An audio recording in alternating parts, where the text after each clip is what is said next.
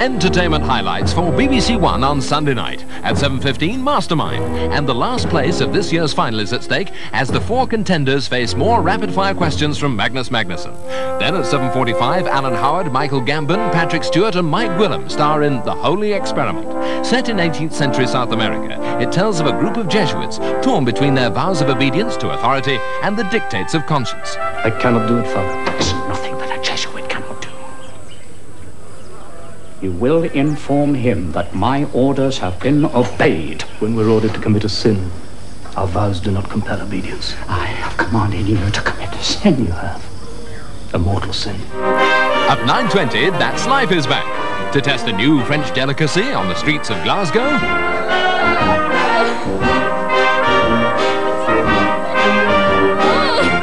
And to meet Jennifer Hartshorn, who springs the romantic surprise of the week. 3 top programmes for Sunday night on BBC One. Well, over on BBC2 shortly, the tercentenary of the birth of Domenico Scarlatti is celebrated with a performance of his work and a journey through the world he wrote it for. Here on BBC One in 15 minutes, Match of the Day features highlights from the games between Liverpool and Newcastle and Oxford United and Oldham Athletic.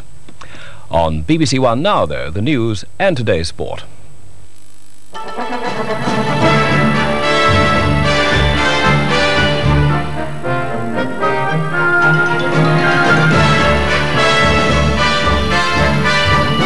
Chelsea's plan for an electrified fence is condemned by the sports minister. He calls it a step too far. But the club's chairman says he'll ignore the minister, who he says should resign. Agreement's just been reached in the dispute which started the Midlands postal strike. Baby Edwin celebrates his first birthday after 15 operations to rebuild his heart. And England let it slip again at Cardiff. Chelsea Football Club have dismissed the widespread condemnation of their plans to install an electrified fence round their pitch. Labour attacked it as degrading and dehumanising. The Sports Minister Neil McFarlane called it a step too far. In reply, Chelsea's chairman Ken Bates said he would ignore the minister, who should resign. Some opponents of electrification have questioned the fence's legality, but Chelsea say the police have approved it. Chelsea's existing fence will be topped off with extra barbed wire and a final wire carrying the 12-volt charge, designed, say the club, to give a short, sharp shock. It's planned to be in operation for next Saturday's match against London rivals Spurs. Chelsea were playing away today at West Bromwich Albion. From there, Paul McRae. More than 100 miles from their home ground, there were plenty of reminders for the Chelsea fans of their outspoken chairman's new approach to preventing pitch invasions. Unless some idiot actually wants to climb the fence to get on the pitch, nothing will happen. If he does, if he touches it, he'll get a shot. After all, didn't the politicians say that what the offenders needed was a short, sharp shock treatment? Well, they're going to get one. Mr Bates' action follows trouble at Stamford Bridge last month when hooligans ran riot, assaulting a player. The club was ordered to improve its fencing, but there's a feeling among politicians it's gone too far. I would have thought that good perimeter fencing can be effective enough. So on balance I am very surprised, and I think that it is a regrettable step for our national game. In certain quarters, and that is also governmental quarters, they're wanting to make clubs absolutely responsible for what is happening on their grounds, and clubs accordingly have got to take every step they can possibly think of to avoid that sort of trouble. Wherever Chelsea fans travel, the police turn out in force. More officers than usual were on duty at West Bromwich, where methods of crowd control will remain traditional. The London supporters, though, are less than impressed with what will be in store for them at Stamford Bridge. Well, I don't think people are climbing the fence to get electrocuted, but then again, they're treating us like cattle, doing things like that. It's all right if you've got rubber gloves on, isn't it? When you get to a park like this in the season, most of the fans ain't coming to the games anyway. All your ones who came against Sunderland, they're others. They don't support Chelsea. Well, all your trouble's outside the ground, isn't it? Why fence inside the ground? The Post Office and the Postal Union say they've reached agreement on the dispute in Northampton, which brought up to 30,000 postmen out on strike and delayed 30 million letters. The two sides spent 6 hours in talks before announcing the agreement, which calls for a return to work from Sunday night. It still has to be approved by a mass meeting in Northampton tomorrow. The strike began there as a dispute about overtime payments. It spread to other areas as the Post Office tried to divert blocked mail. Well, we've reached an agreement that I believe that the local officials can put to our local branches tomorrow afternoon at 3 o'clock. Do you think this will mean a return to work on Monday then? I hope so, but it will be a decision for the branches concerned to make a decision whether or not they're prepared to go back to work immediately. I believe it's a fair agreement, an honourable agreement, and I'm prepared to leave it on that basis. The IRA say they were responsible for an attack on a part-time member of the Ulster Defence Regiment at his home in Ballycastle, County Antrim, early this morning. He was shot in the neck, but he's not badly hurt. And in Newry, the IRA planted an incendiary bomb which caused a small fire in a restaurant which had been used by Northern Ireland Secretary Douglas Hurd on a recent visit to the town. No one was hurt. The President of the North Atlantic Assembly, Conservative MP Sir Patrick Wall, says he'll fly to Belgium on Monday following the bomb attack on the Assembly's Brussels headquarters this morning. Sir Patrick says he'd warned the Belgians of the dangers of a terrorist attack. There were no serious injuries in the explosion, but the £200 bomb caused extensive damage to the offices of the Assembly, which is a parliamentary group linked to NATO. Later, a previously unknown terrorist organisation calling itself the Revolutionary Front for Proletarian Action said it was responsible. The bomb was the latest in a series of attacks on NATO targets in Belgium. In South Africa's Eastern Cape, a coloured woman and her 3-year-old son have been burnt to death at Kirkwood, a township near Port Elizabeth. The woman was attacked by a group of black youths who later set fire to her house, badly injuring 2 more of her children. The West German government have denied blocking moves by the White House to change President Reagan's plan for a visit to a German war cemetery where members of the SS are buried. The president's run into stormy opposition over a wreath-laying ceremony at Bitburg Cemetery on May the 5th, shortly before the 40th anniversary of the Allied victory in Europe. And he recently decided to visit the Belsen concentration camp as well. But this hasn't stemmed the flood of protests from Jewish organisations about the visit to Bitburg. More than 2,000 soldiers are buried in this German cemetery, but there are no Allied graves here.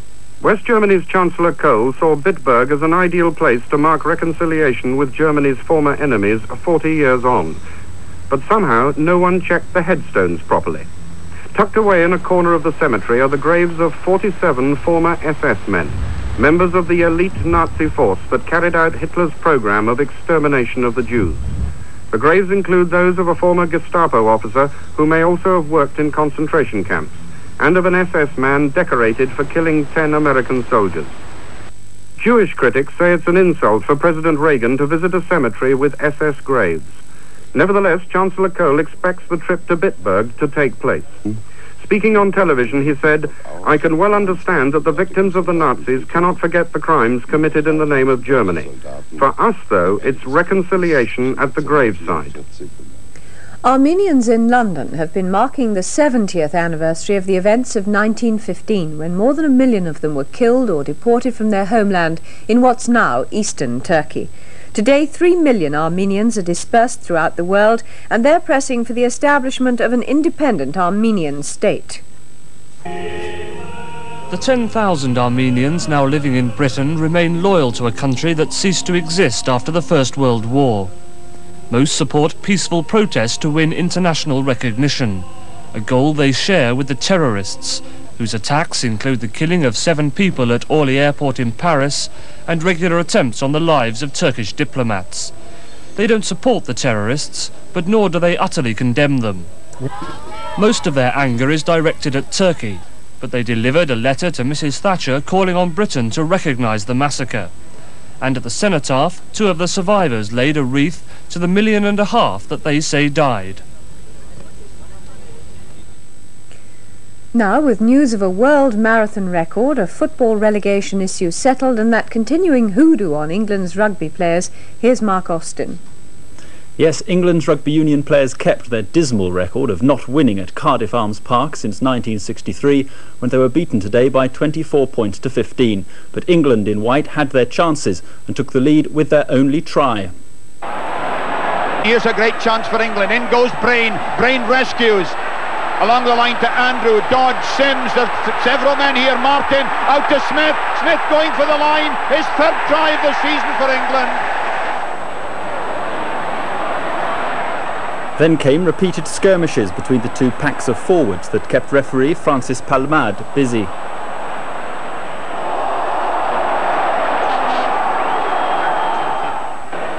But with England ahead again, 2 second-half tries won the match for Wales. The first followed terrible play by fullback Chris Martin. Oh, and he's lost it, and the try has been given. Jonathan Davies, the stand-up half. And what a blow for England's fullback Chris Martin. Billy James trying to work it from Perkins. Now it's Holmes. Davies goes outside his man. There's a real chance here, but the pass went behind Lewis. Pick up there by Hadley, out to Hopkins. Lewis back inside to Pickering. Pickering, beautifully tackled short. The try has been given now, and Wales surely are safe now. So Wales move above England in the final international table. Howard Kendall's Everton have continued their relentless drive to the First Division title. They beat Stoke at the Victoria Ground today to go 10 points clear of Manchester United with a game in hand. Their victory also condemned Stoke to Second Division football next season. Steve Lee reports. Stoke City are on course for the worst First Division performance in history, but early on Carl Saunders almost unsettled the league leaders. It didn't take long, though, for Everton to score. Berry misses Stevens' throw-in, and Graham Sharp finishes in style. Everton moved up a gear now. A lovely combination from Reed and Gray almost brings Sharp a second. Another throw-in from Stevens just after the break leads to Everton's second. Sheedy making no mistake.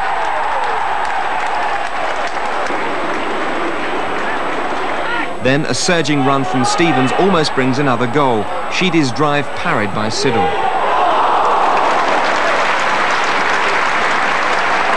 Then the game's most explosive incident. Stoke's young fullback Chris Masqueray clearly throwing a punch at Trevor Stephen. Amazingly, he escaped without even a caution. Everton fortunately kept their heads and created more chances, although it wasn't Andy Gray's day. But the championship now looks safe. Stoke 0, Everton 2. There'll be news of the rest of today's football in Match of the Day or Sports Scene in Scotland immediately after this news. On the eve of the 5th London Marathon, a new world record has been set. In Rotterdam this afternoon, the Olympic champion Carlos Lopez of Portugal knocked almost a minute off the world record established by Britain's Steve Jones in the Chicago Marathon last October. Jones runs in tomorrow's event. In London, there was a late rush to register this afternoon, but the final total of 16,000 falls well short of expectations. The organisers say they're disappointed with the number of competitors. It'll be the smallest turnout since 1981 when the marathon first started. They blame the bad winter for disrupting training and a flu bug which has taken its toll of the runners.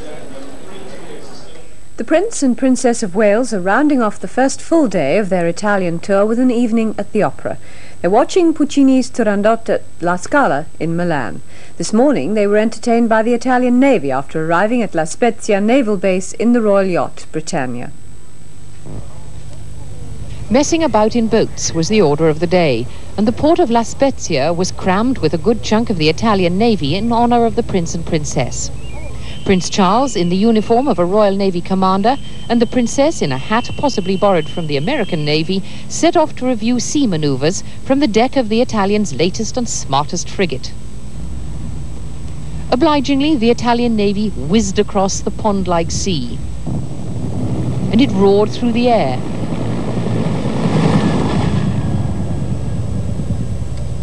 And, bearing flags, it plopped into the drink.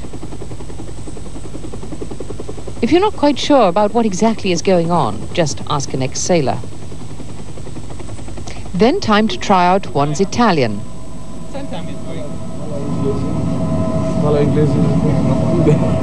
Not much success there. And try out one's best signature. Little problem there too. But no trouble at all when it comes to the very grand occasion. A night out at La Scala in Milan. Diamonds, pearls and pink chiffon, though not a new creation, whispered Milan's knowledgeable fashion editors. And it's to be hoped a comfortable chair in the royal box for 3.5 hours of Puccini. When Edwin Borwick was born a year ago, doctors didn't think he'd survive because his heart was so severely malformed. Now, 15 operations later, his heart has been completely rebuilt and he was allowed to go home to celebrate his first birthday. Peter Main reports. Doctors say it's a miracle that Edwin Borwick is alive. He was born with the arteries leaving his heart the wrong way round, and one of them was badly blocked. Now, after 15 operations, 2 involving open heart surgery, Edwin's well on the way to making a complete recovery. Just over a year old, he spent 50 weeks in hospital, mostly in intensive care. Now, at home with his parents, his mother recalled that ordeal. Unfortunately, I think your mind begins to forget the terrible hours that you sat and waited whilst you know that your son was on the surgeon's knife in the operating theatre. And I think nothing can replace that, those few hours sitting there just waiting to know whether he's going to pull through or not. Edwin still needs one more operation to remove a device in his windpipe which helps him breathe. Until then, he can't cry or make much noise and has to have his throat cleared regularly with a special machine. Delighted by what the doctors have done for their son, Edwin's parents are now launching a charitable trust to find out why babies are born with major heart defects. That's all from Mark and me. Have a nice evening. Good night.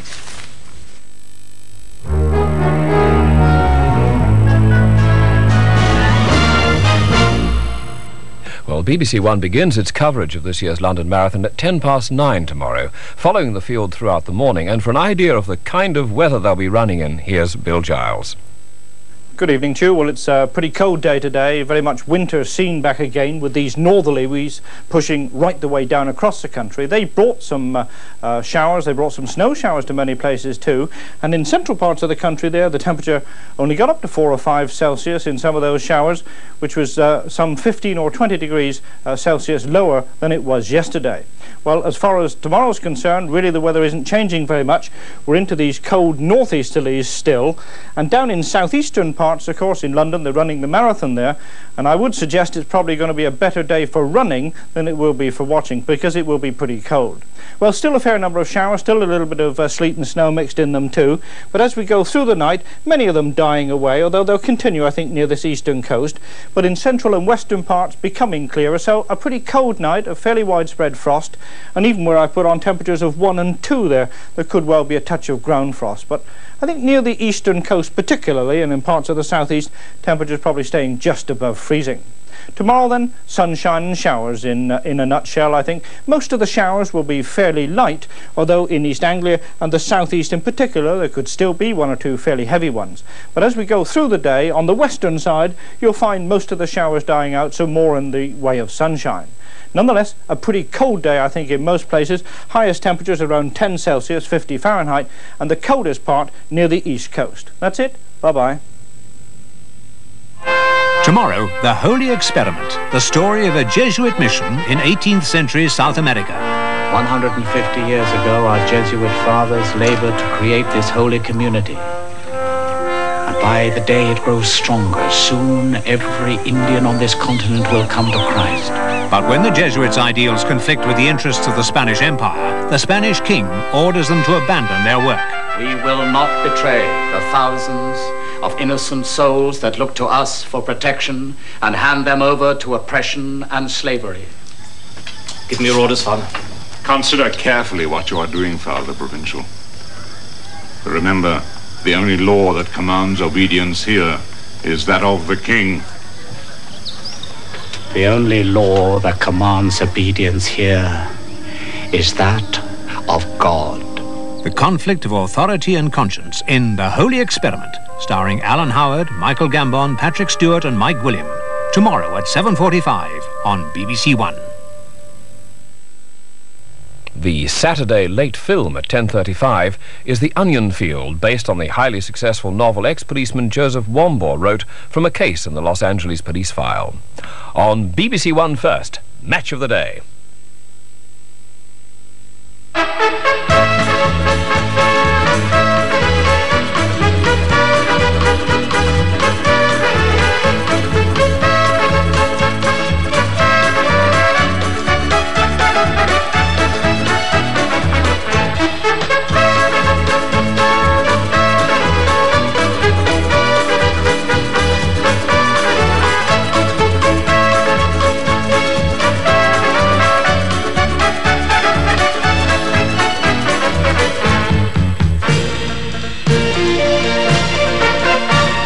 Good evening and welcome to Match of the Day, and I should warn you not to blink for the next 50 minutes because you'll miss a goal. It's that kind of programme. First, we'll show you Liverpool against Newcastle United.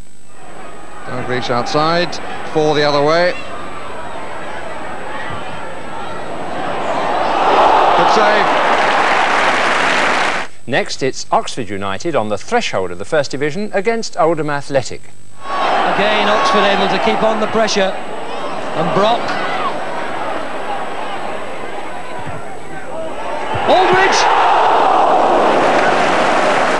Everton march on to go 10 points clear at the top of the First Division and send Stoke down to the second. Spurs slip up at home yet again. And off the field, Chelsea chairman Ken Bates says Sports Minister Neil McFarlane should resign. So it's over to Anfield, where Liverpool take on Newcastle United, and although the points may not look particularly important, either side might well be grateful for them before the season ends. Your commentator is Barry Davis. To retain their European Cup is now Liverpool's cause. And the confidence and the voice of the Cup is unimpaired. The motto here has always been to look forward, and today that means points against Newcastle for a high enough league position as insurance of a 22nd season in Europe. And Joe Fagan makes changes in his team. Kevin McDonnell is left out. Sammy Lee returns in midfield, where he's joined by Mark Lawrenson. Gary Gillespie plays in his proper position at the back, and Steve Nicol replaces the injured Jim Beglin at fullback. Newcastle also need the points. A midweek home defeat by Coventry has left them rather too close to the relegation zone for comfort. But today they welcome back their new England man, Chris Waddle, who's missed the last 4 games because of a knee injury. Otherwise, their team is unchanged. The referee on a fine sunny afternoon is Gilbert Napthine of Loughborough. Now, the last time Newcastle won here at Anfield, their scorers were a hat-trick from George Robledo and the other goal scored by the late Ernie Taylor. 35 years ago since they've had a victory here. And the free kick given, although Glenn Roeder's head was quite a long way down, and Sammy Lee is not the tallest player on the park. I must say we have a rollicking atmosphere because Newcastle supporters are never reticent about making themselves heard, and there are quite a few here this afternoon.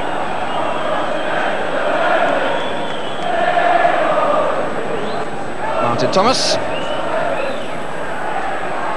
George Riley, ex of Watford, well watched by Alan Hansen.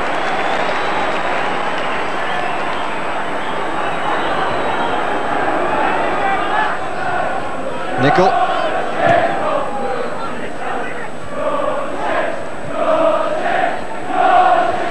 Walk.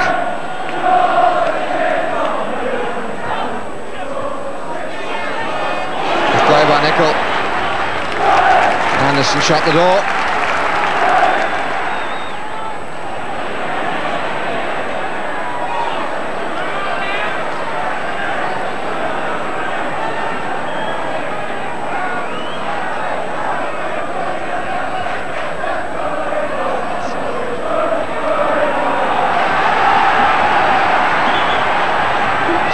To take the corner. Nicol in close attendance. Lawrenson up wide of the penalty spot. 2 on the near post there, or in the near post area. Just reached by Riley. Neal. Gone for the return. Dalglish played it beautifully. Covered by Kenny Walton.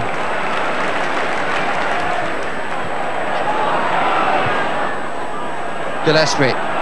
Some concerted pressure now by Liverpool. Walk, good climb, but no contact. Chris Waddle offering himself again at right back.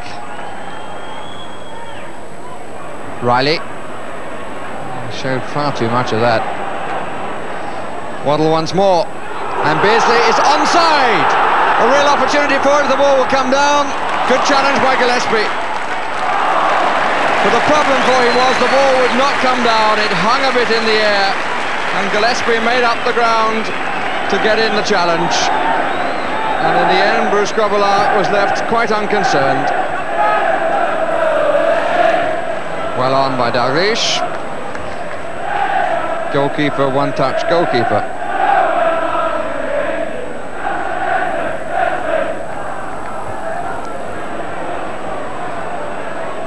Beardsley, Brown, Megson seems to find a few gaps, says Gary Megson.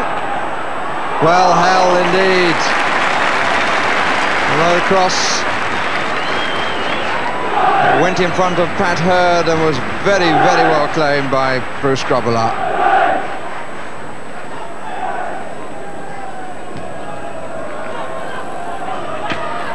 Waddle.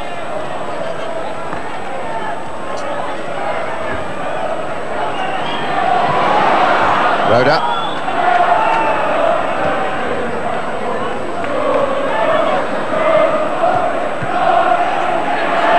It's better control from Riley.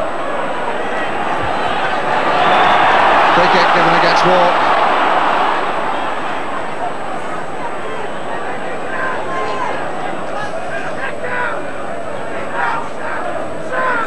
Four forward.